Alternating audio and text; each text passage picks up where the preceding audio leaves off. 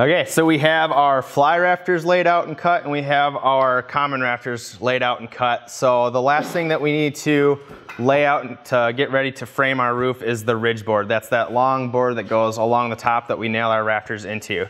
So when selecting a ridge board, you want to try to have a board. Our rafters are going to come in here at the top. And we want to try to get as much surface of this rafter plumb cut as possible. So could probably get away with a 2x6 on this, but a 2x8 is a better choice because you have a lot of nailing surface here. So what we're going to do here is we're going to lay out our ridge board. That way we know where to nail all of our rafters when we get them into place. So what we're going to do is we're actually going to start with our overhang. The overall length of our building again is 12 foot. So we're going to have an overhang on both sides. So our ridge board, after it's all laid out, is going to be 14 feet total. So we're going to start here and we're going to hook on the end and we're going to mark it at 12 foot or 12 inches, sorry.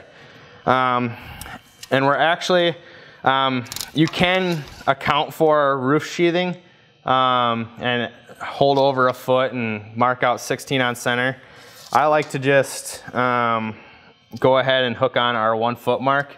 AJ, would you mind holding here? Maybe come on this side and lay out. You just have to cut your first sheet, but it's not that big of a deal in my opinion.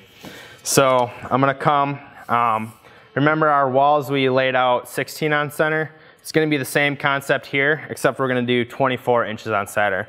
So we're still going to subtract that 3/4 of an inch, so our 2x material is right on center. So we have 24 inches, come back 3/4 of an inch, and every 2 foot, make a mark.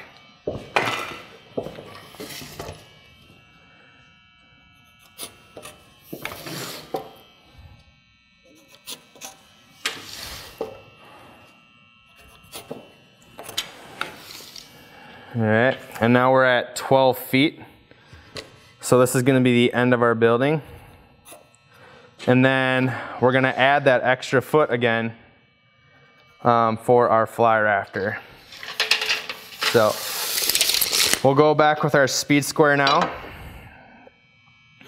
and we'll mark all these out.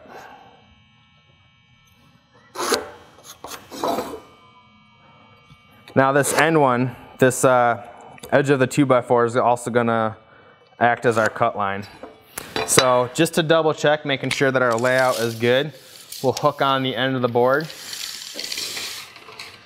And then just make sure we have exactly 14 feet, which we do. So we'll get this all laid out, finish marking our lines, and we'll cut this at 14 feet and we'll be ready to frame the roof.